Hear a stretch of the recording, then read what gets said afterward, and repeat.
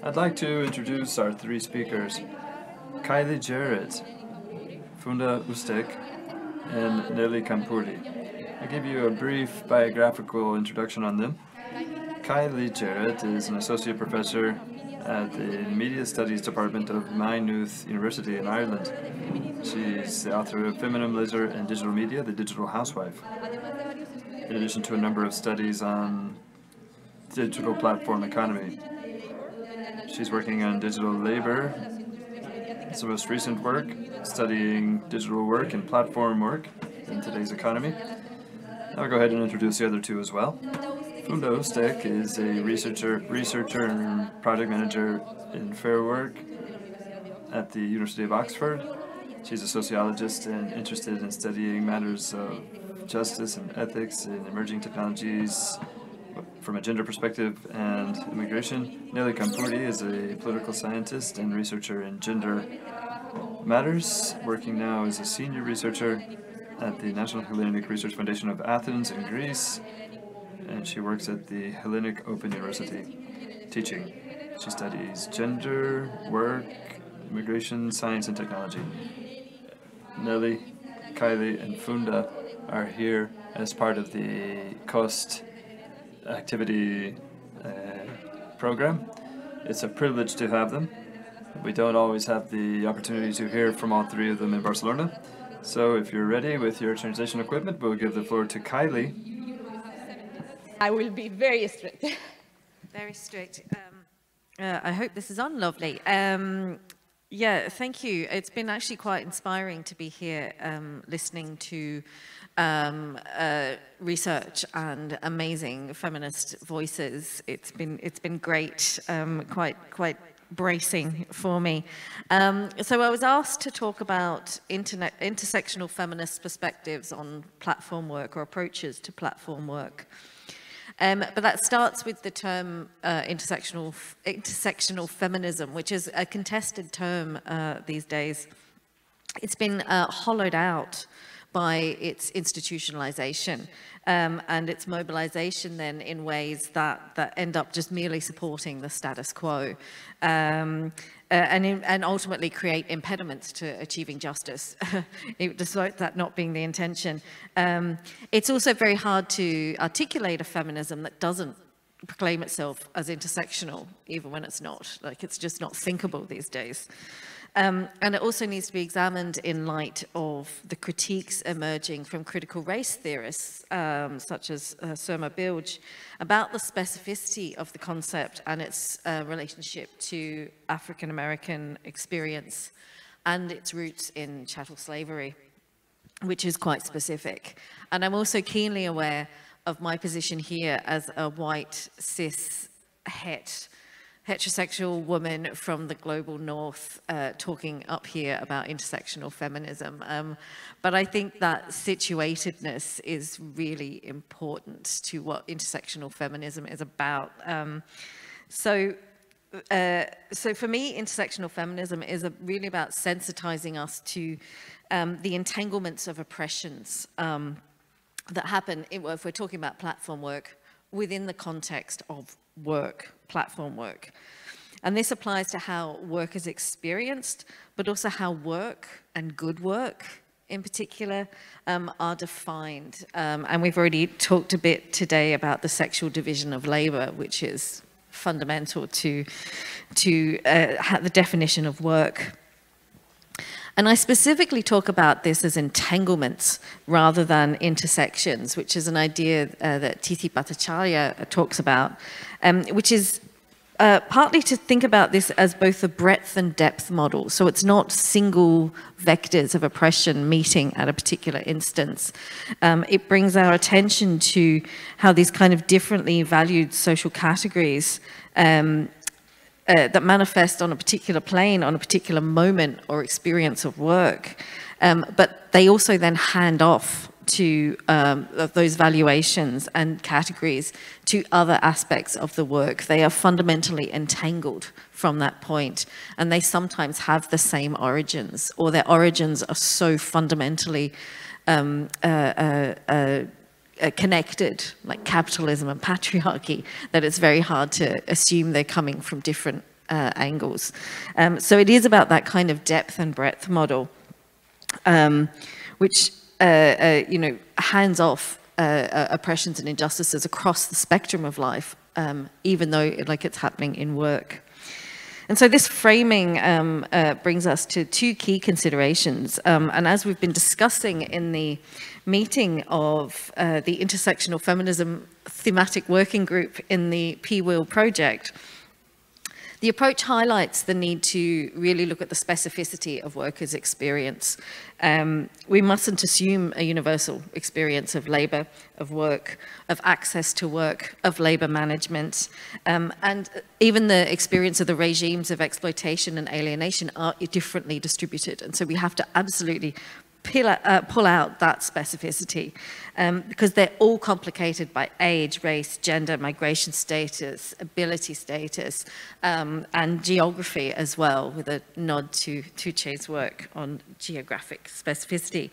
And I think we need to be, as researchers, need to be kind of capturing this specificity in what we do when we try to understand platform work, but in our policy making and in our platform design, and also in our labour struggles, it needs to reflect this complexity. The second consideration comes from the feminist principle that the personal is political, and the insights of social reproduction theory, which says we need to look beyond the factory gates for the impact of work and the shaping of work. So the entangled politics that generate exclusions do not begin and end at those gates. And we need to track how workers are shaped as social actors, even before they enter the workplace or think about the workplace environment. But then how the shaping of the worker within the workplace then feeds back into society. And I think that was part of the care work discussion you were having. And so this kind of intersectional feminist approach is kind of both expansive and yet specific at the same time. So it really complicates what it is we're doing and what it is we're looking for. But if I've got time, I've just got one last thing. From being in this this discussion today, I think an intersectional feminist approach should also be really bloody angry. It needs to be annoyed, it needs to be critical, and it needs to be doing that with a view to being transformative, using that power and that agency to transform the context. At the same time, it needs to be careful, and not in the sense of avoiding risk, but in the sense of being full of care. We need to be caring for others in our intersectional feminist approaches, in our intersectional feminist politics, and by building solidarities and alliances. But we also need to be careful with ourselves, because it is hard work, it is demoralizing work, and it is constant work, and it is exhausting work. But we also need to be, as was also pointed out earlier today, careful with the planet as we do this. So that's my idea of what an intersectional feminist approach to platform work might look like. So that's me.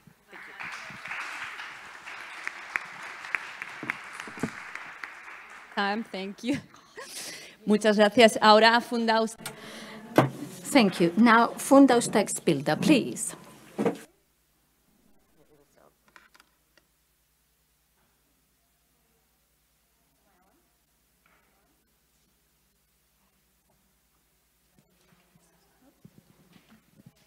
Thank you. Thank you. My talk will actually be touching on similar themes.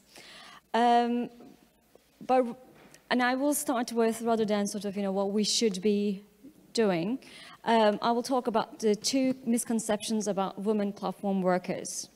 The first one is that platform work offers women greater opportunities for financial independence and can break boundaries between unpaid and paid labor, or invisible versus visible work.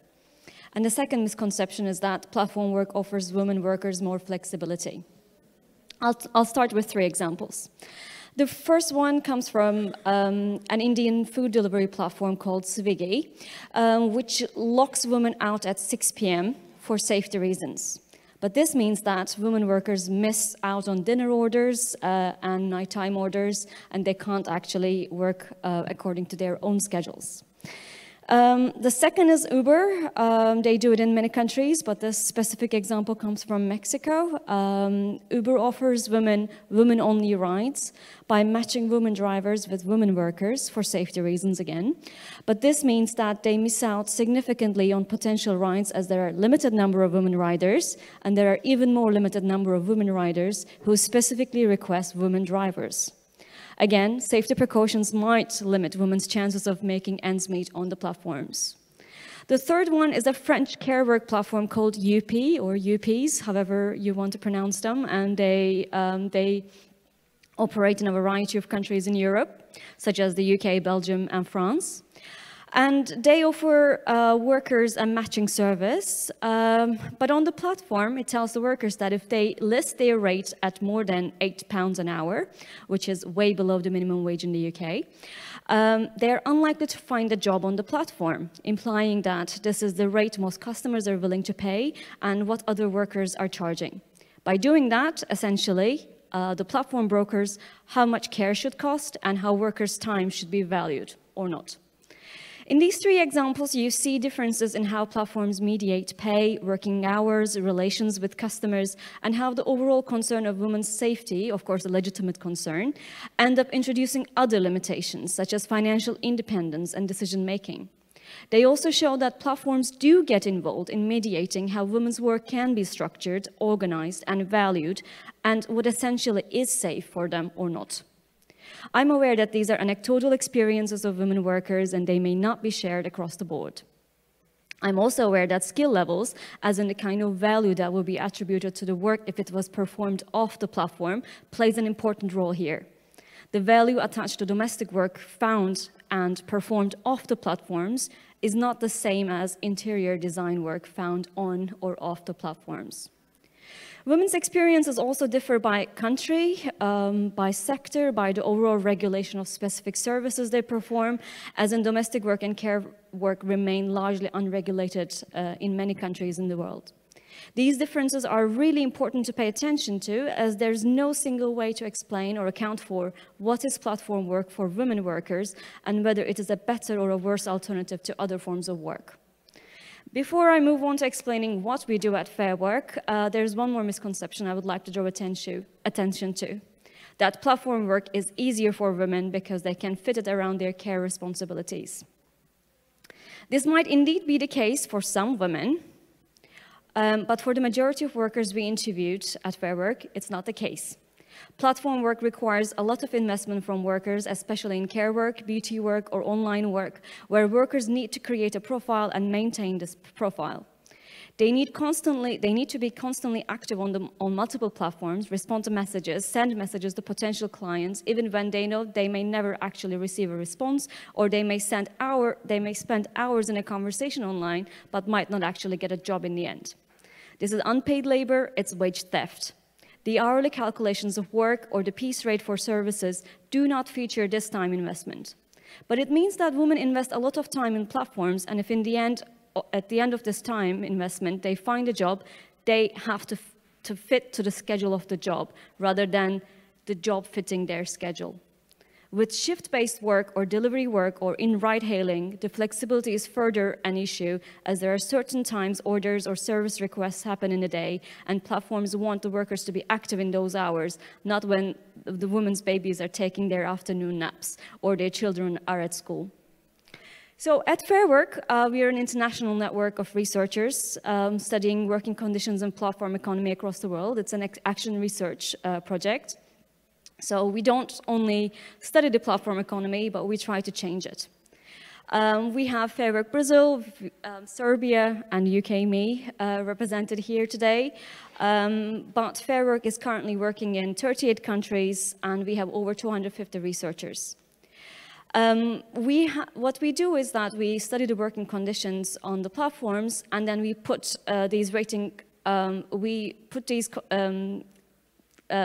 we put our study into a sort of a league table where we rate the platforms based on the 5 principles of fair work which we developed, and then display the platforms on a league table. So far, we have rated more than 300 platforms across the world, and as part of our study, have encouraged 100 changes from platforms on conditions around pay, on topics like pay, conditions, contracts, management, and representation. If you want to hear more about what we do, you can go to our website, fair.work. Thank you.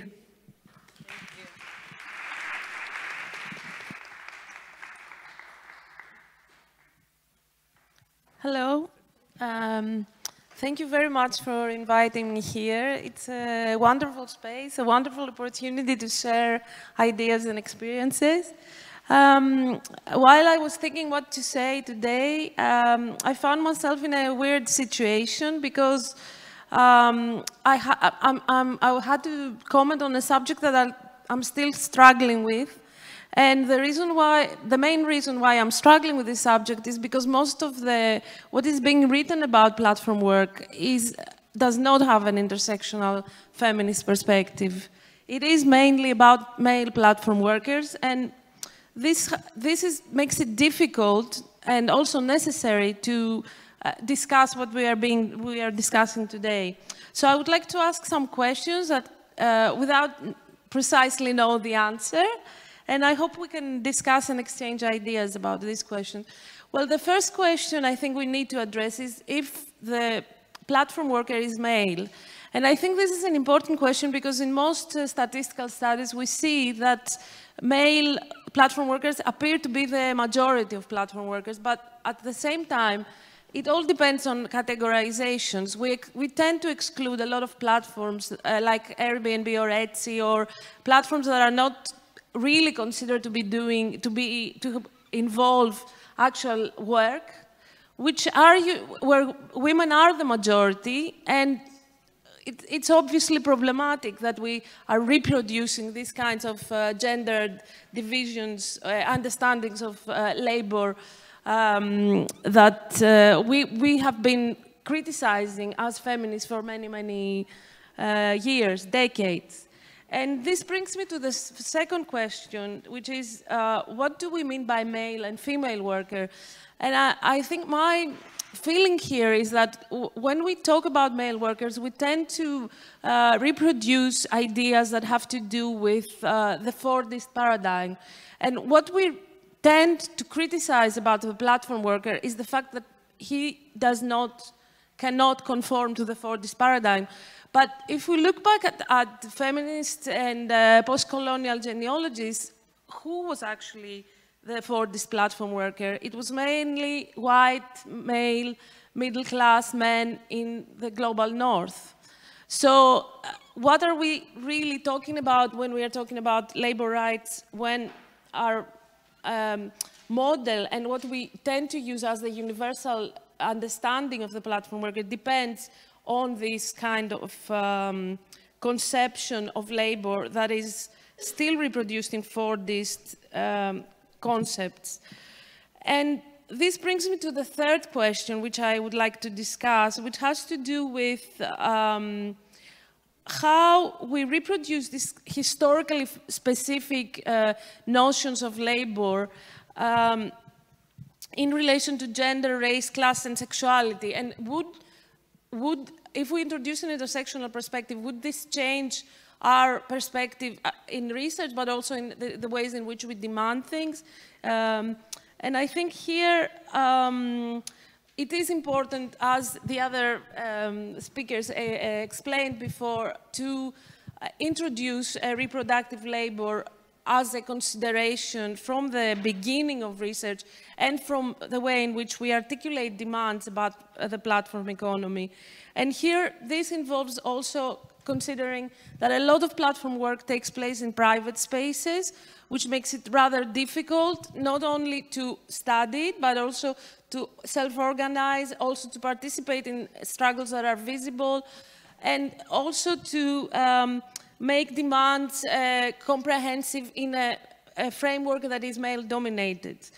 Another aspect that I think is important is to understand that a lot of the people who do this type of work are migrants, and that a lot of these people are migrant women. and also to reconsider the division between paid and unpaid work.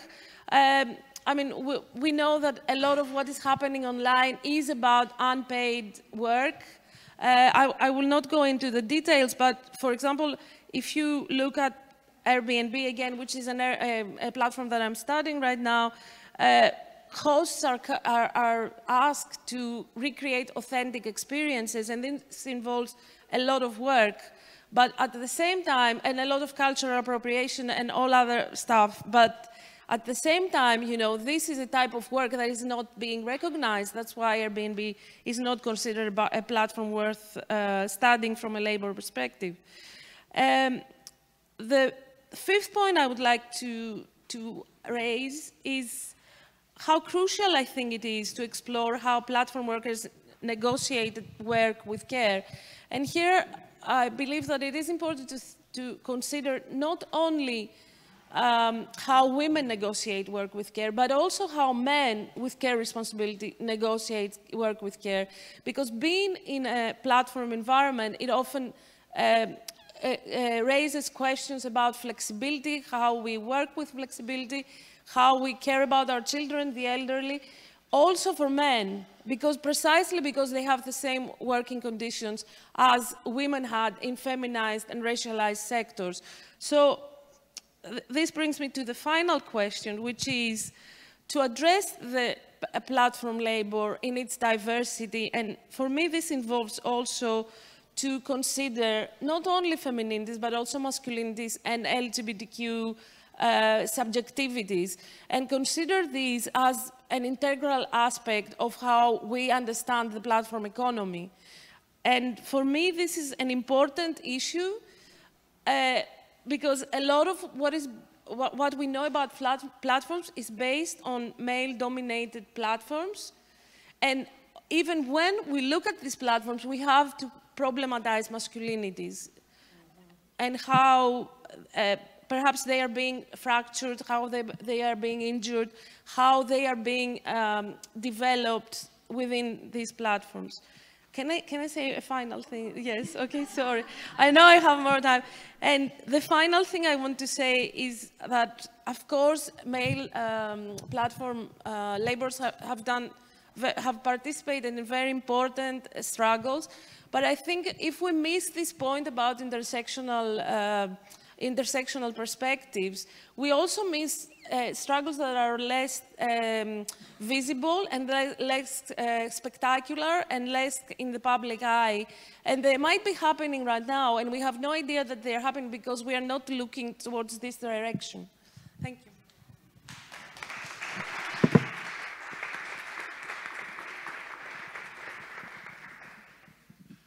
Muchas gracias. Thank you very much. Tenemos tiempo para preguntas. We do have time for some questions. We have about 15 minutes because our speakers have been really conscientious about staying on time. So let's take some questions. Well, I have a question, in fact. I really liked all of our speakers' presentations, especially Funda, as she referred to platform work and women's perspectives. There are some issues that I think are very important. For example, the effect that it has on us, this system of points or penalization of the algorithm, and how this can be a token of exchange for cases of harassment. The customer knows who's coming. Is it that girl or someone else? Sometimes they have our information beforehand. And just wanted to mention that because I think it's important to bear it in mind. And for platform work, Cruzcaya from Ecuador has said that what is the consequence for our bodies of this work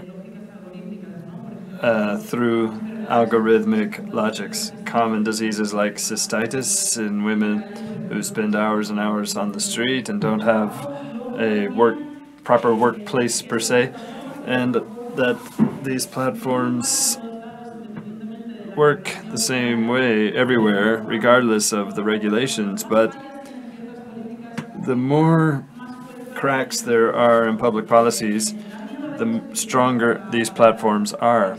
I don't like the word flexibility or freedom because that's like the standard for these platforms, but for women, it could be the case that this is one of the opportunities that these people have to be able to get more income through situations of self-exploitation. These platforms offer you, in exchange for more exploitation, I offer you more income.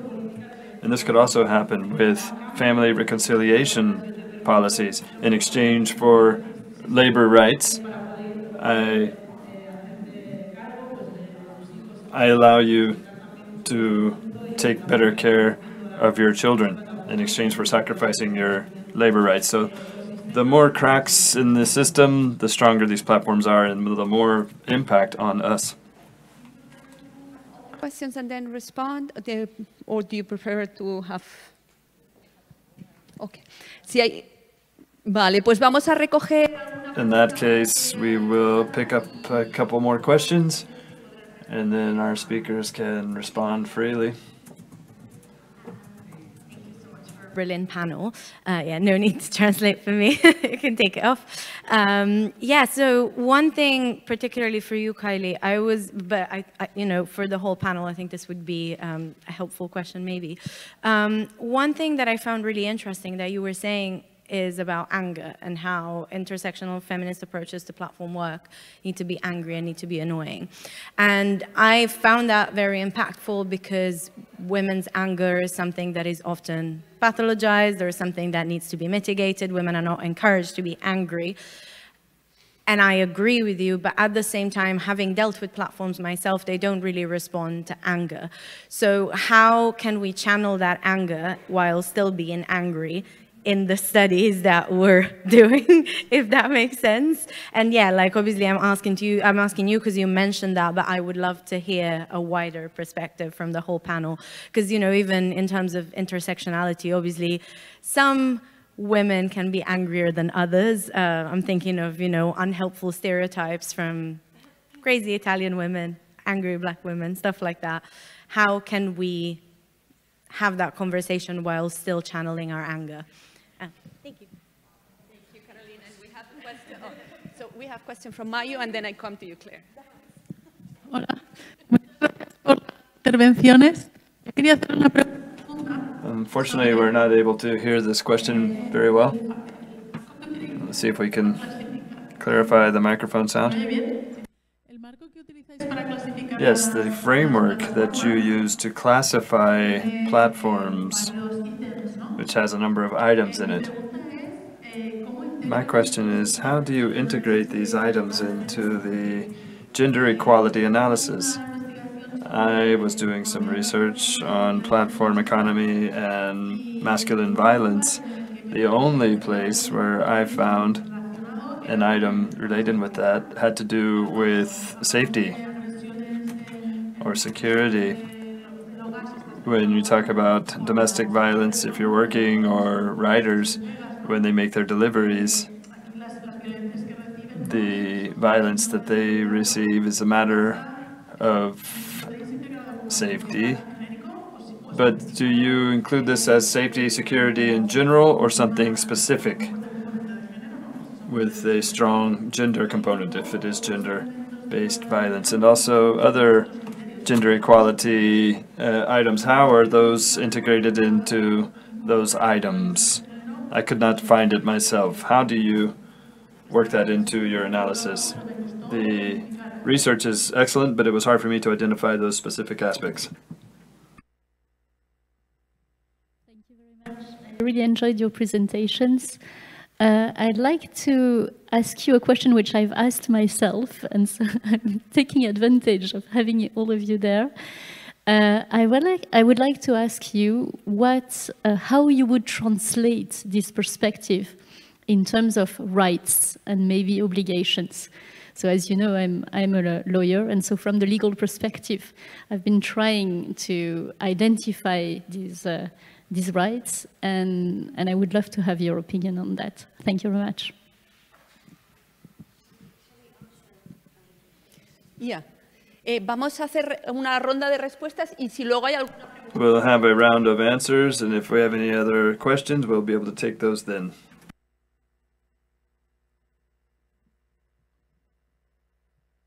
Thank you for the questions. Take this off.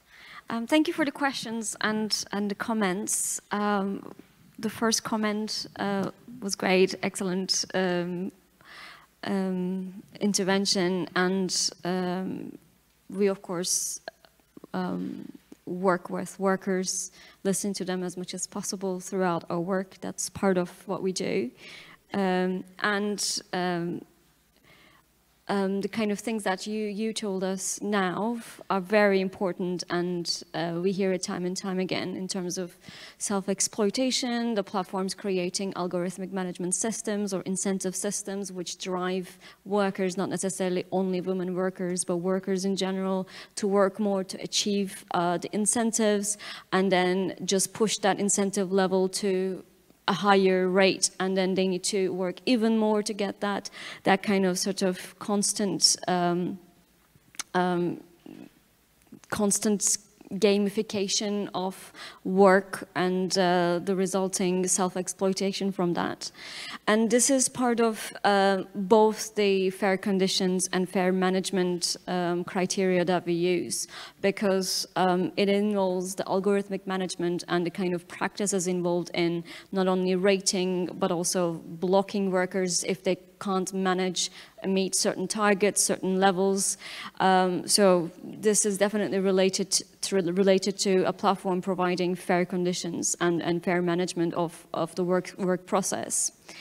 In terms of the second question about the way we use to categorize platforms, Fairwork is sort of our main goal is to establish minimum standards of work for the platform economy.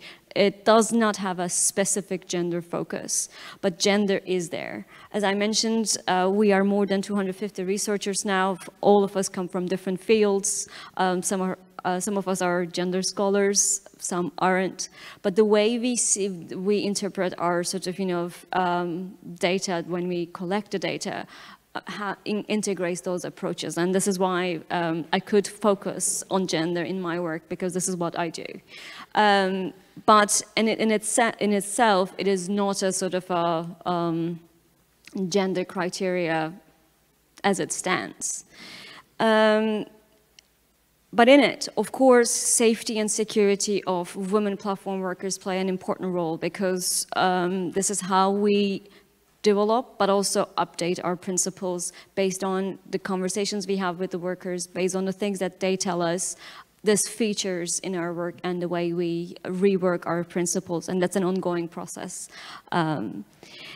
In terms of the final question about how do we translate these into rights, I think this is the next step. This is what we're all, at least at Fairwork, I should talk about myself, but this is what we're working towards. Obviously, at least in the context of Fairwork, if workers were given employment contracts, some of these principles would be automatically met, like the fair pay principle. The first one is minimum wage, and then it would be an automatic right, or some kind of social protection, or sick leave, or parental leave. Some of these would be then met, but this is a long road. This is a long discussion. Yeah, I might, if I can, pick up just on that question as well, just while flowing on from that, about before I get to the question of anger. Yeah, I was going to say it is about learning from workers what the rights and etc. that they need, but I think there is a challenge for rights which tend to be so universalist, right, in their framing. It's the nature of them.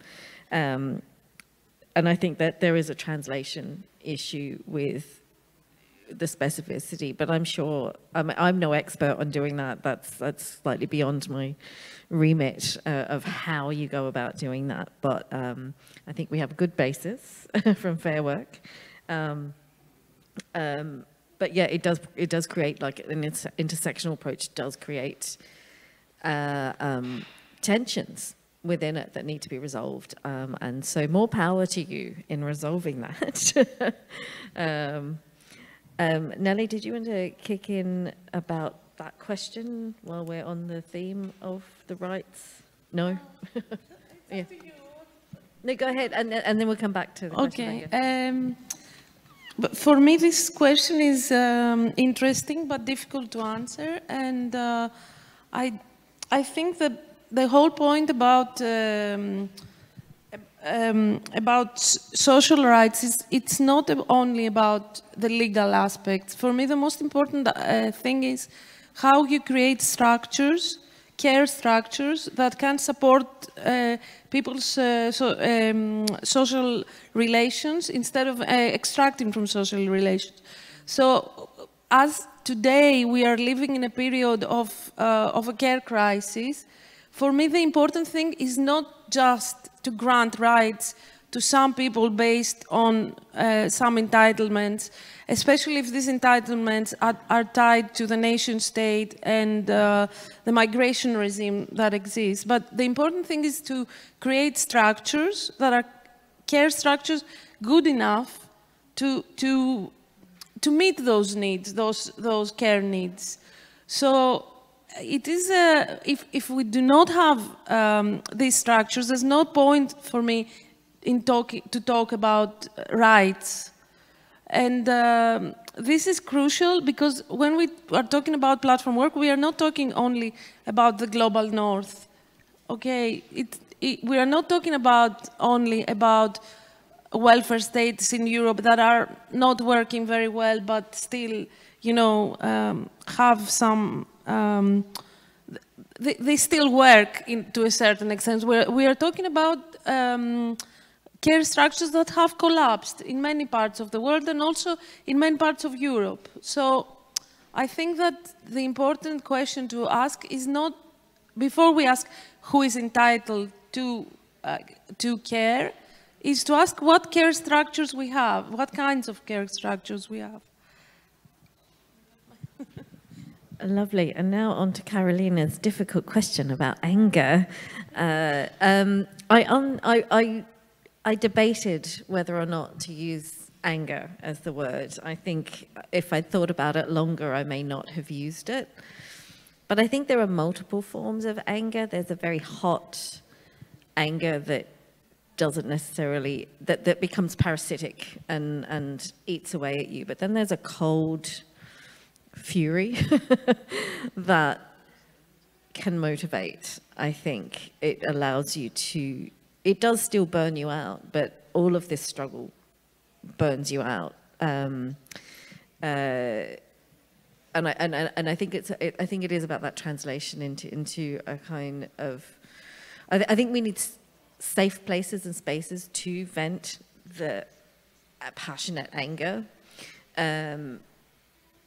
and then mobilizing the energy that comes from that drive, that commitment that comes from that, is what you then mobilize out in the streets and in your interactions with the platforms, for instance, who do not care. I think that's how we might use anger. Yeah, I think. I don't know. Maybe it was the wrong word, but it's definitely passionate.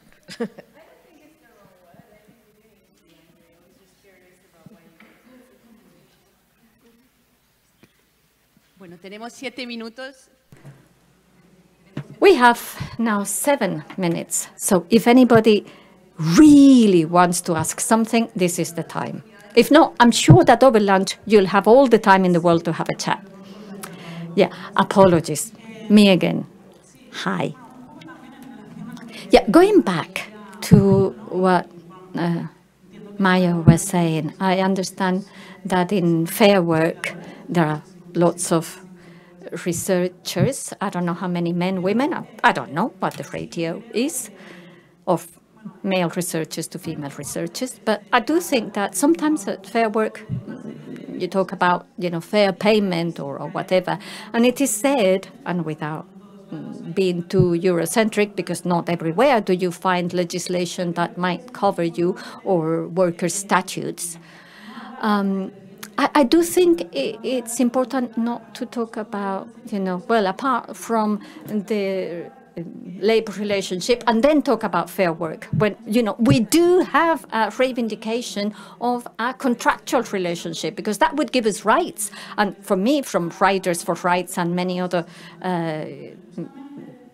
sisters movements, that's what we are standing up for. And there is a criteria that we could apply, and then we can see whether there is a gender perspective, is precisely the gender element, particularly in the digital world and with everything we're saying. So from me, and perhaps because I have worked and I am working as a writer, or perhaps just out of ignorance, I do believe it is important not to leave aside certain elements of contractual relationship, and I think it is crucial to add gender elements. I think that's important.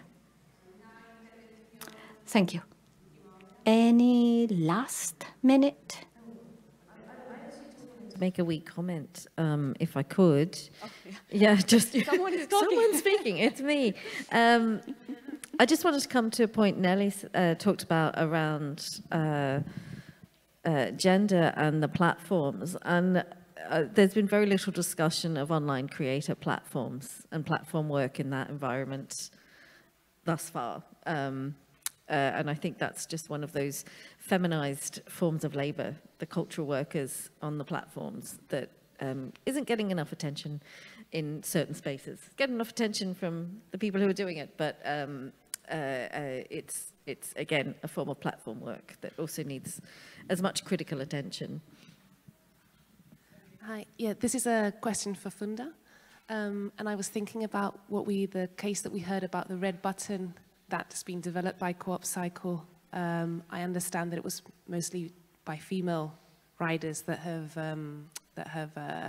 instigated this, and I was curious to know when you've spoken to female gig workers about the different initiatives that you've mentioned, for example, Uber's only female clients.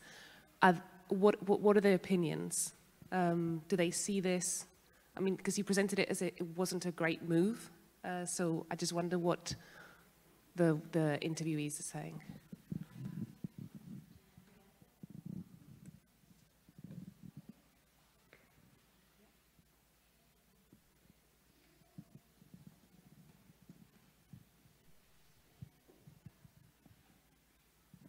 Thank you. So I had a question for Funda. You started out your presentation with some misconceptions, but I would also like to phrase another misconception, which is engaging in platform work doesn't always mean that women don't get more opportunities as well. So I do think that's an empirical question that we should ask, and not like a point of departure. And another thing that I wanted to ask, I don't know, about rights and sort of a reflection on it. So if we think about care work and underappreciated areas of work, care work is one of them. And we think about global care change, right? And I have to think about the figure of the au pair, who is a young girl from 18 years old, who flies often from the global south to whichever Western nation here to work maybe for £80 per week. And we all find it acceptable. It's even legalized in law, right? We all find it acceptable because we have global care crises. And in all the countries that I know in Western Europe, it's a practice that we all find legitimized. So if we would rethink this and we would value actually what au pairs do, then we would maybe bring the discussion forward about thinking about rights connected to care work. So. En últimas palabras, last words. Y cerraremos la sesión. Last words from the speakers, and we're closing. I don't know if I understood correctly in the beginning, but I didn't mean that Fairwork Fairwork says that you need to have a contractual sort of employment relationship to be able to meet these standards. Actually, in opposite to that, we argue that regardless of the contractual status, the workers should have the minimums which we specify in the Fair Work principles. And in terms of adding a gender element, I think the gender element is there. We talk to all the workers and we try to capture as many sectors and as diverse worker experiences as possible. And what I mean by gender is not only women and men, it means all genders. We try to reach out to as many workers as possible to understand the diversity of experiences. In terms of my presentation, whether I meant that the female-only initiatives were not necessarily good, I think what I tried to sort of imply is that sometimes the safety concerns are put there as a sort of an improvement, and they are. But the implications of that for women workers are not always fully calculated. And that's the thing we're seeing with the women-only rides with Uber, that women drivers are actually getting a lot less. And that affects their overall sort of earnings on the platform. So on its own, it sounds like a great initiative, but we just need to evaluate the bigger picture as to, are they still able to compete on the same level as male drivers if they sign up to this initiative? And a lot of the time when platforms come up with this women-only diversity, inclusion kind of policies, they sort of miss out on the bigger picture as to why women are on these platforms to begin with, and that is to make money. And I think this was the sort of the thing that I wanted to capture. I think, of course, women's same with Swiggy, same with Indian platform that locks women workers out at 6 p.m. Yes, because India is, at least some parts of in India, women can be at danger if they're out alone after 6 p.m. But this has an effect, and this effect is not being compensated by the platform. They're not earning more in the other hours, for instance, that they're able to work. They still are working, they're competing on the same level as male workers. So this is what I wanted to sort of imply there. So red buttons, yes, they can be very useful, especially in case of emergency. But what we're hearing from women workers is that they don't always work, because for the red buttons or the sort of the panic buttons to work, someone needs to be on the other end of that button. But if that worker is clogging out at 5 p.m., but the woman worker is working at 10 p.m., that doesn't really work. So again, this bigger picture really needs to be part of how we discuss these sort of women's safety measures that the platforms are proposing. In terms of the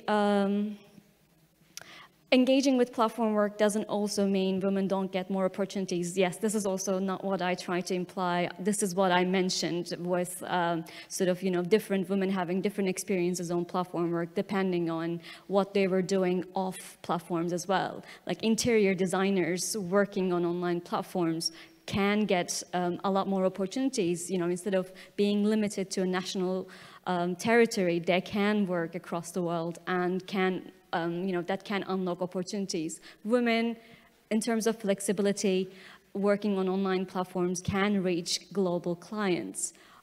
But this is not always the case, whereas we hear about flexibility, the work opportunities, these are always the first things that are mentioned. But the experiences we see from workers are that the working conditions are not always at the same level as how these opportunities are being marketed. Okay, finally. Global chains and au pairs, that is completely true. I completely agree as a person who has been studying global care chains for the past decade. And the kind of issues, the working conditions that we sort of talk about in platformized care work, we are seeing that the structural issues in care work are being platformized. They are being carried over to the digital platformized version of care. And this is why we need to sort of, not only focus our attention to the platforms perhaps, but how care work's being undervalued, invisibilized as a general sector is still important for us to debate. I just want to, I assume we're about to finish, but I just want to give a big round of applause to a couple of invisible workers at the back doing the translation, who are absolutely amazing.